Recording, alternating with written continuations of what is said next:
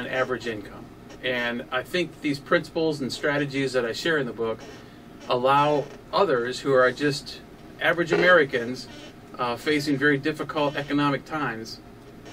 It gives them the ability to put the right processes in place that allow the right use of the money that they do make. And I think that sharing these principles is a great way to allow the strategies that I've developed over the years to flow through me and flow into others, and give them the opportunities that I've had. Thank you. You begin your book discussing how to budget your income and the importance of prioritizing it. Tell me a little about the priority you've used and how it has increased your ability to build wealth. Yeah, so it's funny because when you say the word budget, people automatically get panicked. If you've never operated on a budget, it's the hardest thing to actually put into place. And a budget for a lot of people is like a straitjacket. It's constrained, you know. And what I say is, don't budget your money as much as setting up a priority for how you're going to spend your money. So I created this strategy called the income prioritization strategy.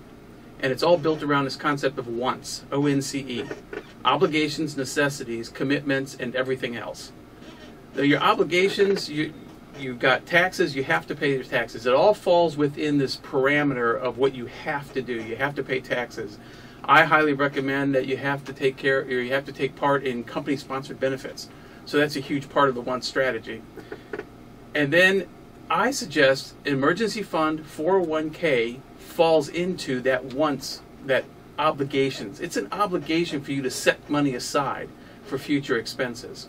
And so I put those kinds of priorities in the obligations. And then when you move to the necessities, you've got things like food, clothing, shelter, transportation, and utilities. You need those things to have a secure, a comfortable kind of existence.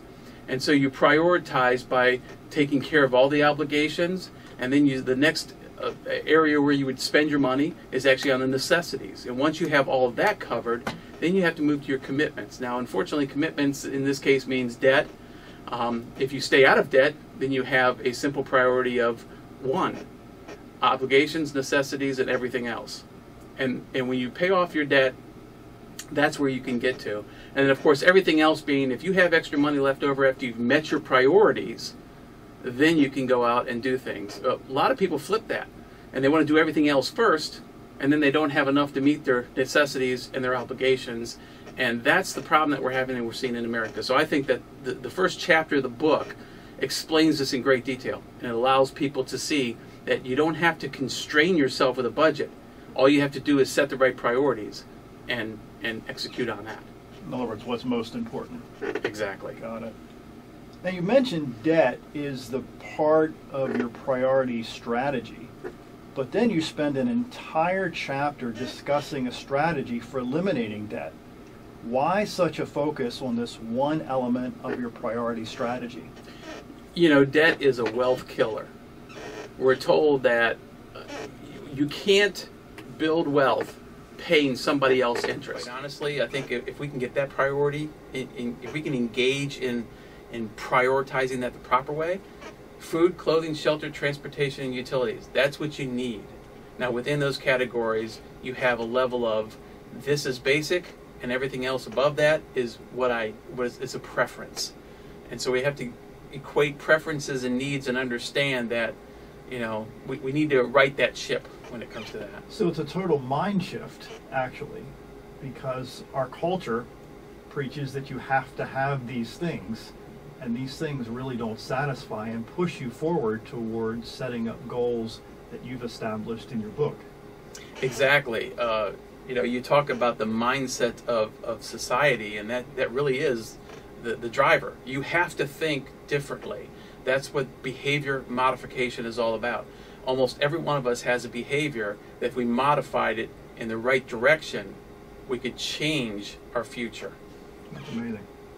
So modifying your behavior can certainly have a positive impact on your ability to build wealth.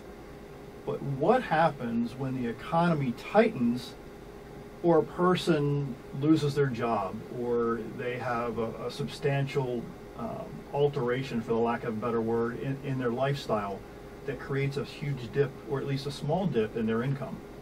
I've gone through 2 job layoffs in 30 years.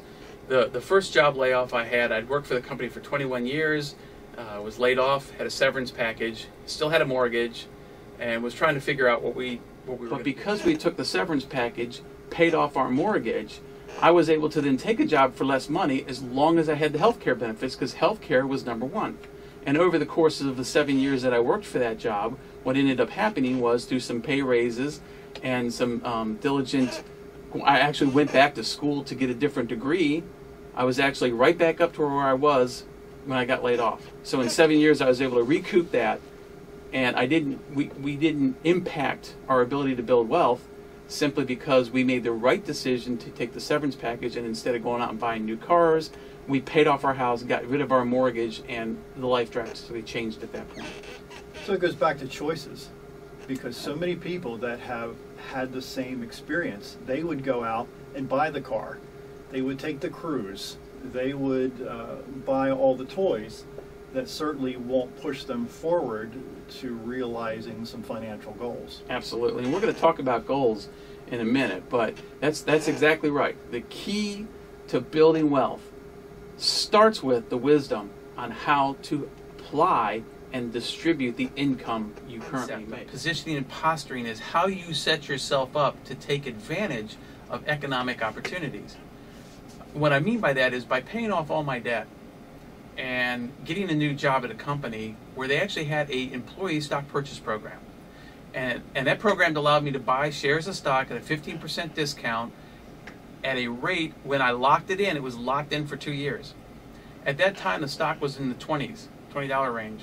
So I asked my wife, I said, can we live on 15% less? Because we were able to commit up to 15% of our income towards this program.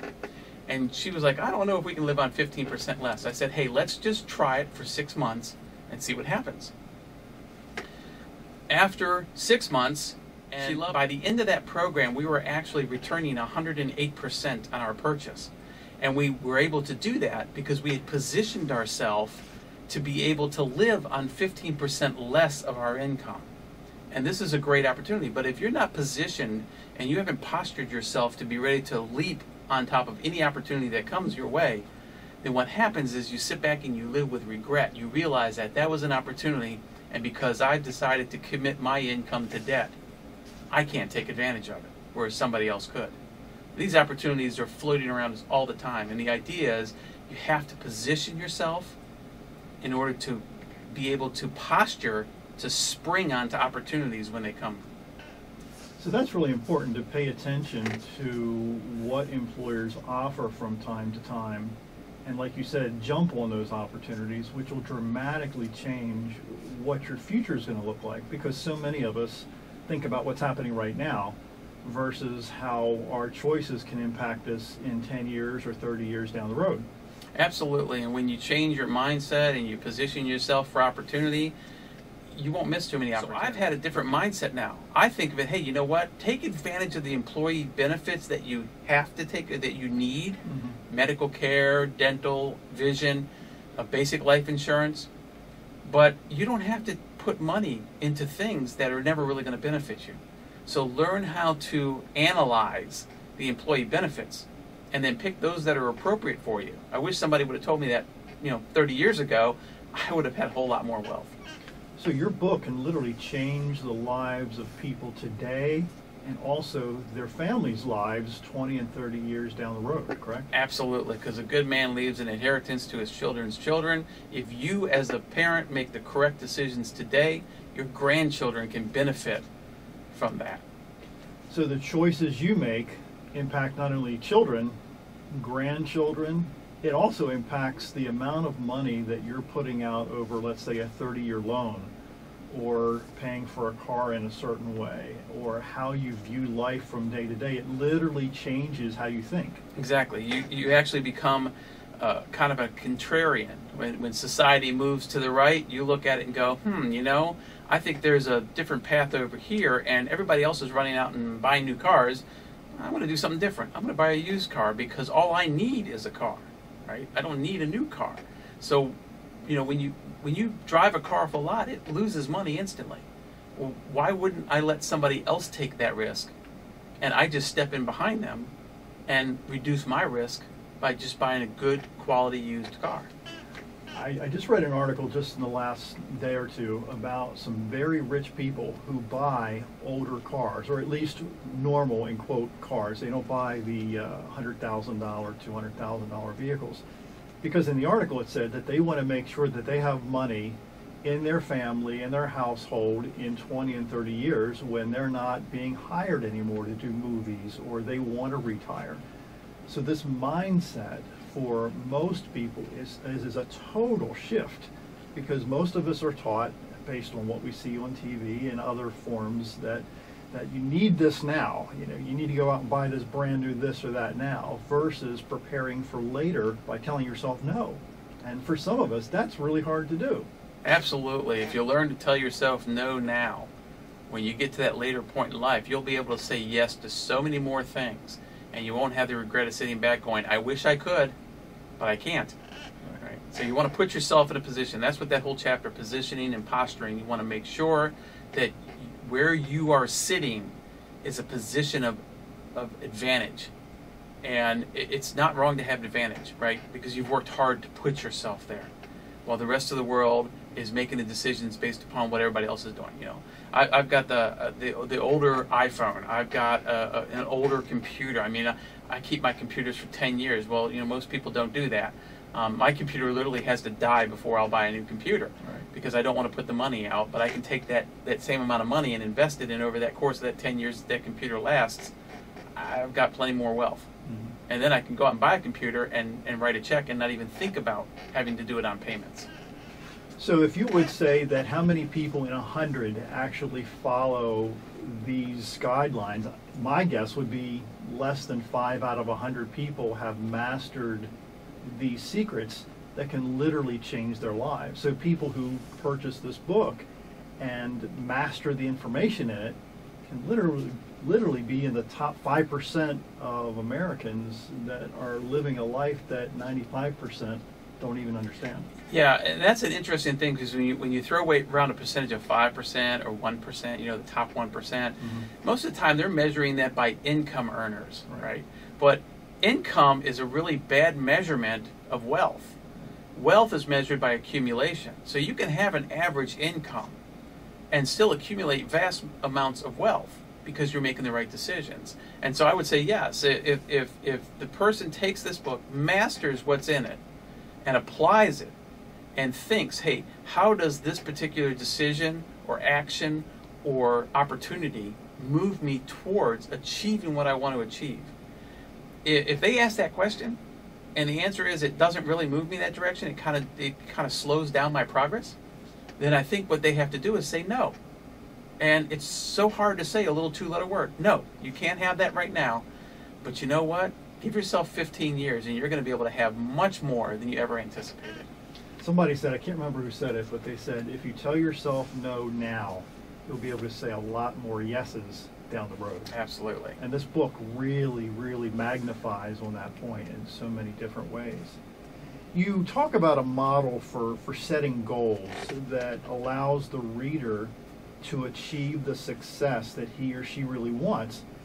But you also present some things to avoid when setting goals. So if you could tell us a little bit more about that. Okay, so real quick, the goal model is simple. You need to do a present state analysis.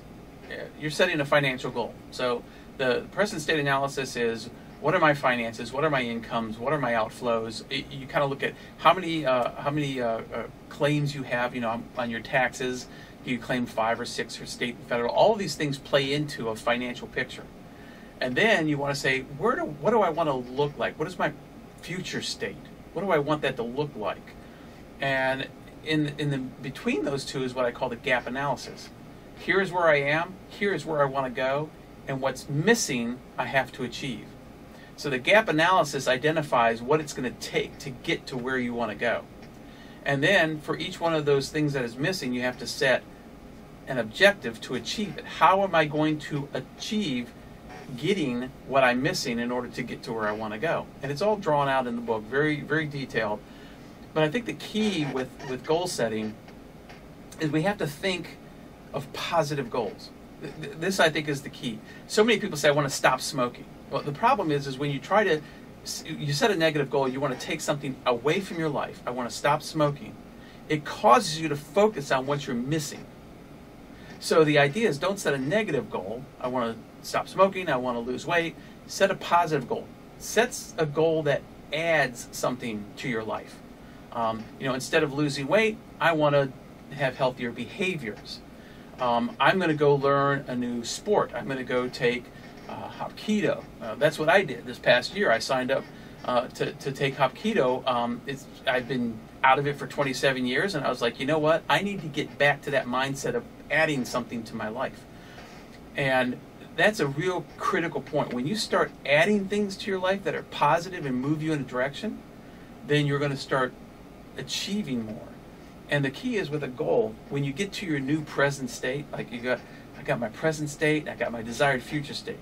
You've bridged the gap, you've set your objectives, you got your time frame, and you nail it. That desired future state now becomes your new present state. And now you say, where do I want to go from here? So it's a confidence building thing. If you set a goal that's not achievable, it's hard to say, I want to be a millionaire and I want to do it by next year. Probably not going to happen. So you're setting yourself up for failure. So you don't want to set goals that are going to set you up for failure. You want to set achievable goals, realistic, relevant. They have to be relevant to what your lifestyle is. Not everybody's going to be a well-known actor or actress. Not everybody's going to be a president. Not everybody's going to be a sports hero, right? So relevant to what your life is. That means that you actually have to do an inventory of who you are as a person. And I don't go into it in the book, but there are other books that I've written where I go into it about the dynamics of who you are, your temperament. These are things that contribute to it. Once you figure out who you are as a person, then from there on out, you can achieve any goal that's relevant and achievable. And those are really key points. Thank you, Ken. Yes. I would just like to say, if you want to stop by my website, it's www.kenrupert.com. And on there you can go to the book page and you can find simple wealth building strategies along with a couple of other books that I've written that I think will add value to your life. If you're out there and you want to read a really good book and start to change the dynamics of where you're going, this is the book for you to do it in.